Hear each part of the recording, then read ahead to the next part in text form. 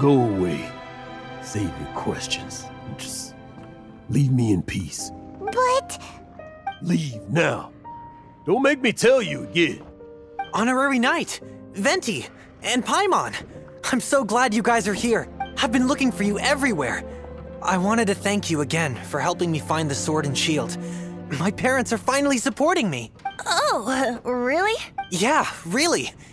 They even said they're gonna pay for someone to fix up the Sword of Brilliant Valor and Shield of Magnificent Honor for me, so I can take them out on the road. That's wonderful! So, Jack, is this the part where you bid farewell to Mondstadt and set off on your intrepid trip traversing Tevat? No, not yet.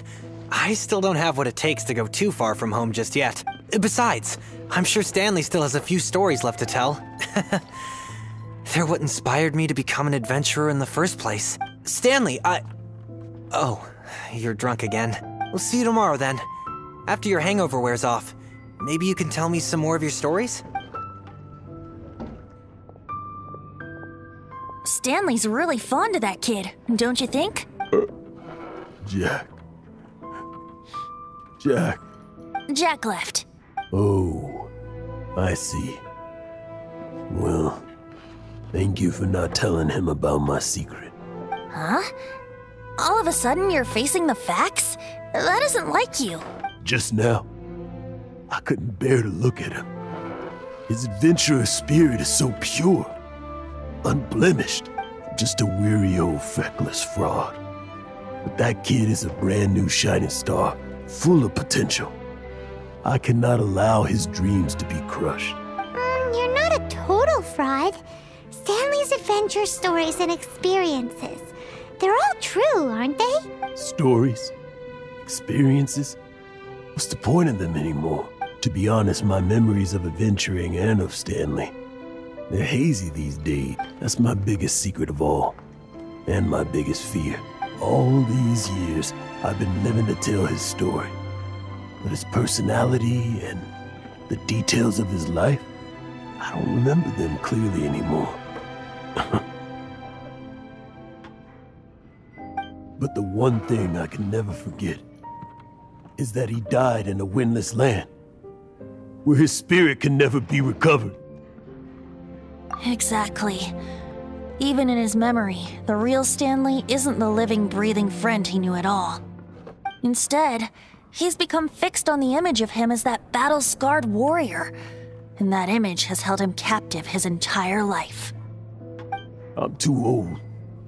I never let go. But still, so much has slipped away. I'm completely and utterly worthless. No adventurer should have to go that way. No adventurer ever. Hans Archibald. My true name? How did you know?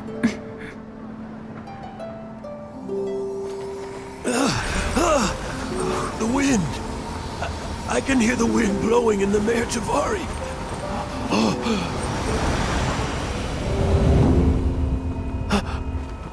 I always believed you existed.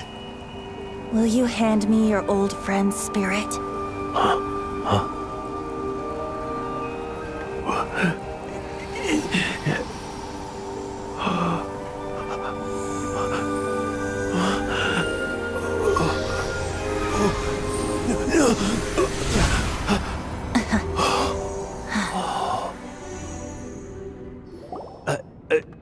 I can't believe it.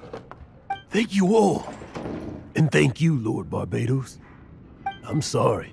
It's gonna take me some time to calm back down. But I think that I'm gonna be okay.